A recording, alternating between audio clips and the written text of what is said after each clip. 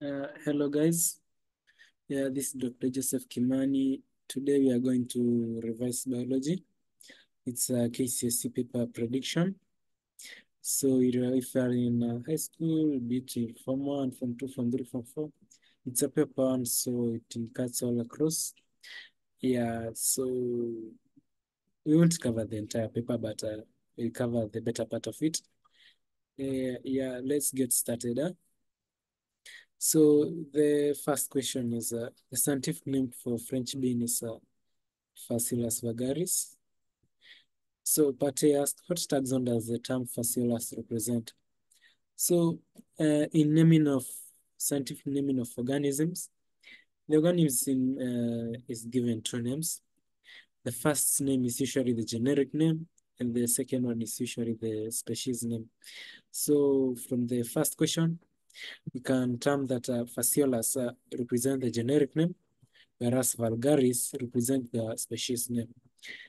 For the part B question, it says state two rules that are followed when giving a scientific name to an organism. So you can see one of the rules is that the organism is given two names, one a species name, okay, one a generic name and the other one a species name. And the two names are written separately.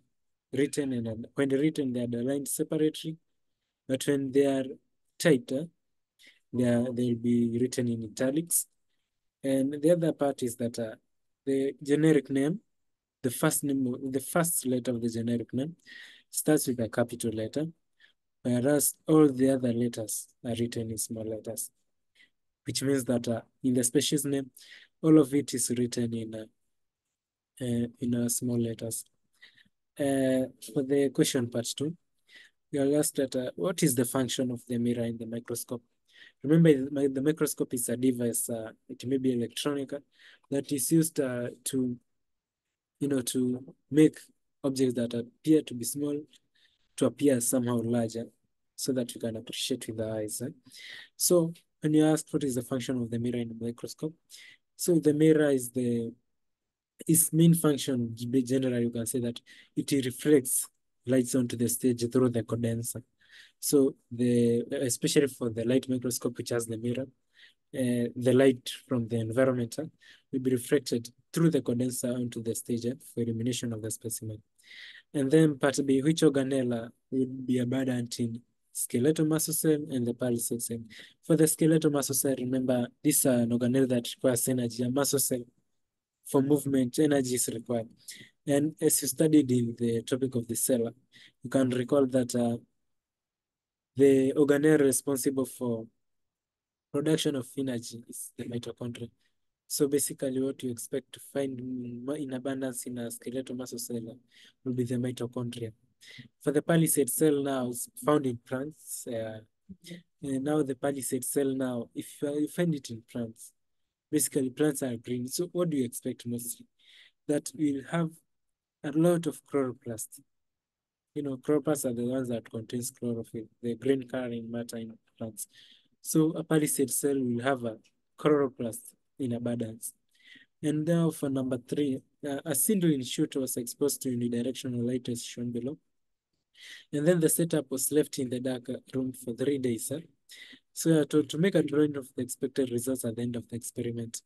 So if you are to make a drawing, this is the plant light. Yeah, so remember, if light is coming from this way, the plant will tend, or the shoot will tend to bend towards the light. Why? This is because the plant contains some organism, okay, not organism, but hormone called auxin. So auxin is, how do we say it? It's negatively phototropic, such that when it's directed towards a unidirectional source of light, the auxins will tend to migrate to this other side here. So from this side to this other side, that's where the auxin will migrate to. Meaning that if they migrate to this other side here, it will cause elongation of cells on this side of the plant. That's to the, to the left side. It will cause elongation of cells on the left side of the plant more than on the right side. When they elongate more on the left side than the right side, the plant will bend to the right, towards the source of light. And now explain the expected results at the end of the experiment, which we just said, because so the answer for part 8, you make a drawing, it will be like this, bending towards this source of light. But for the explaining is how the auxin migrates, makes elongation of the cells, then the plant will bend towards the source of light. And then stage 2 advantages of breathing through the nose than through the mouth. Now, the nose is better suited for breathing for some basic new reasons, several reasons. But if you want to know the advantages of breathing through the nose and the mouth, you have to check the adaptations of the nose. First of all, in the nostrils, we have some hairs. So these hairs are meant to trap dust. So meaning that the air that will enter through the nose to the trachea and all that will be dust free, dust particle free. But now through the mouth, we don't have those hairs to trap the dust particles. So that's one advantage of the nose than the mouth. Then talking about the nose also is adapted to moistening. It moistens the air. So the air that will enter through the nose will burst of all, be dust free, and it will also be moistened. So cleaned, moistened, and dust free. So those are the basically 2 advantages of breathing through the nose. And now for part 5, give 2 mineral elements required in the synthesis of chlorophyll. So chlorophyll is the green coloring matter in plants. So the mineral elements required in synthesis of chlorophyll, first of all, you have the magnesium, that's one of them, and the other one is iron. So yeah, those two,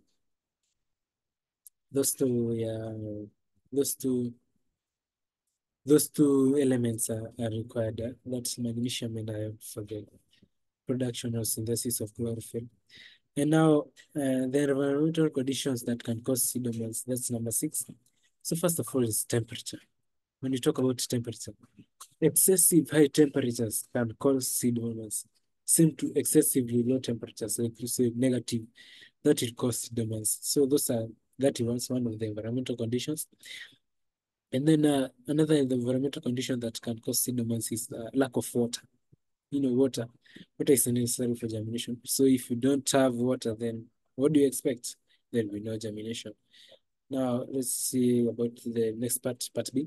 The part of the leaf that elongates during apigeal germination. Apigeal germination.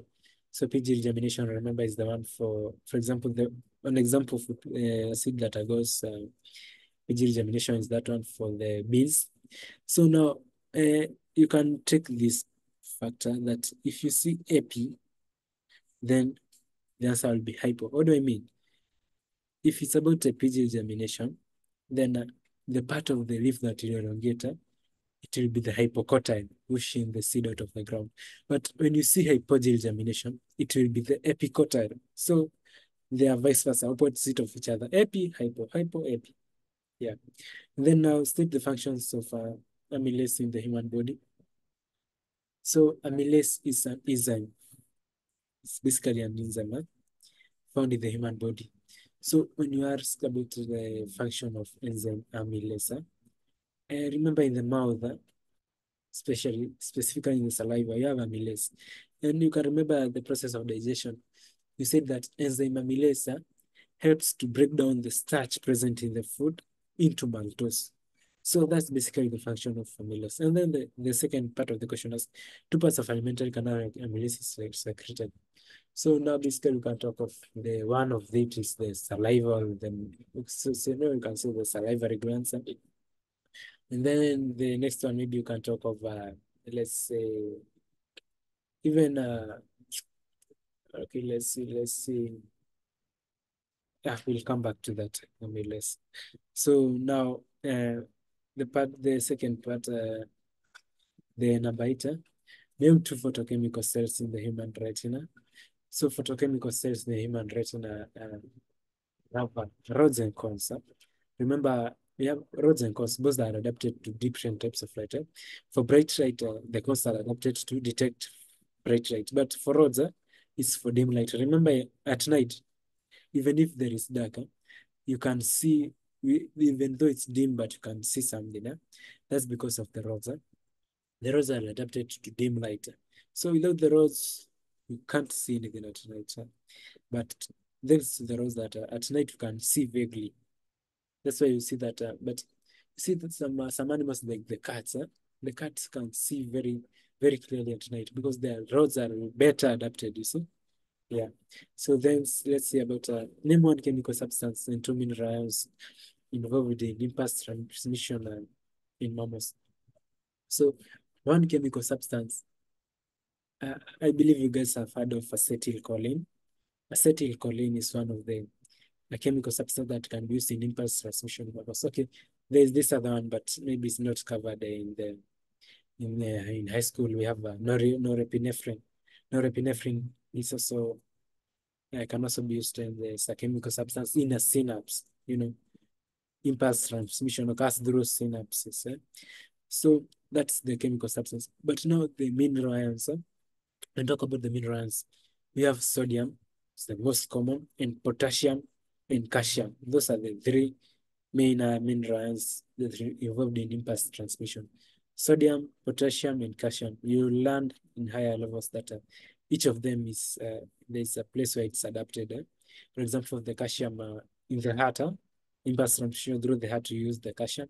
But for the muscle, we use mostly calcium is also used, and you also use a bit of sodium. Yeah. And so let's see about the next question. Give the function of melanin pigment produced in the skin of a man. So melanin, I believe you've heard of you've seen albinos. Yeah. Okay. Basically, the problem that they usually have is that they lack the enzyme that secretes melanin. That's why their skin is, how do I say, their skin is pale somehow. But now for the blacks, especially the black people, you have a lot of melanin. And thanks to melanin that you can be able to absorb or to stop radiations, ultraviolet radiations from the sun from reaching the inner organs. That's the function of melanin. And then the other one is number 10. What is the importance of saprophytic bacteria in an ecosystem? The importance of saprophytic bacteria in an ecosystem is to break down dead organic matter. Remember, the saprophytic bacteria, they feed on or they break down dead decaying matter. So this function, they have two functions. First of all, they break down the dead decaying matter. That's one. And then the next one, remember when you break down those dead organic matter, you'll be recycling nutrients into the system. So the next function of the saprophytic bacteria, it's that it recycles nutrients back into the ecosystem. So breakdown of dead decaying matter, and then the other one is that one recycling of nutrients into the ecosystem. Now, number 11, why students while carrying out an experiment observed 8 cells across the field of view of light of the microscope. If the diameter of field of view is 5 millimeter, calculate the average length of each cell in micrometers. So remember that there's this formula that we learned earlier, that when you want to calculate the length of a cell in a microscope that's observed across the field of view, you have to take the length of the field of view divided by the number of cells counted across the field of view, which means that now if you want to calculate the average length of each cell in micrometers, you have to take the length of field of view, which is 5 millimeter, you divide by 8 cells. That will give you 0.625 millimeters. That's the length of each cell, average length of each cell. Obviously, they are not the same. And now number 12, state one feature present in the flowers that can be used to distinguish between a monocotyledonous flower and the dicotyledonous flower. Now, here we use the floral parts. When I say the floral parts, what do I mean? I mean floral parts are generally sepals and petals. So for sepals and petals in monocotyledonous, they occur in groups of 3, but in dicotyledonous, they occur in groups of 4 or 5. So if you find a plant has 4 sepals or 5 sepals or 5 petals or 4 petals, that's a dicotyledonous plant. But if you find that it has 3 or groups of 3, maybe 6, that means it's a dicotyledonous. Now, sorry, monocotyledonous groups of 3, dicotyledonous 4, 5. Then the graph below shows the levels of estrogen and progesterone during the human menstrual cycle. Mark on the graph the curve that represents progesterone. So remember that for this cycle, we start with the rising levels of estrogen, which is this one. The dotted one is the estrogen. And then it will reach a point when it starts decreasing. Then the progesterone will increase. The progesterone is the one that maintains the pregnancy. So it's basically this, the estrogen, the upper graph, the dotted one, and the full graph or the full cover is the progesterone. Now, which is most likely day of ovulation from the graph? If you want to obtain the day of ovulation from the graph, it's where the levels of estrogens are falling while progesterone are increasing. So it's about here. About here. It will be day 14, mostly day 14. And now what are fossils? So for fossils, you can say that these are remains of maybe remains of organic matter that are found within maybe in rocks or something. This organic matter died a long time ago, but then they have been sedimented. You'll find them in rocks. So now, statutory limitations of use of fossils in our evidence of evolution. First of all, some of the fossils are incomplete. Why? During sedimentation or that some of the fossil fracture them mean that you can't get enough information or complete information. And then for the other limitation is that, well, the fossils cannot give you exact information about time. We won't know the exact, okay, even if you use the carbon dating or what, you won't get the exact time when this animal died or the animal, this time when this animal used to live. So basically, today we reach up to there, number 14. In the next video, please ensure to watch the next video. We are going to cover the rest of the paper. Yeah, have a good day, guys. Thank you for watching. And please share the video, like and subscribe so that you may be informed of more videos I upload. Thank you.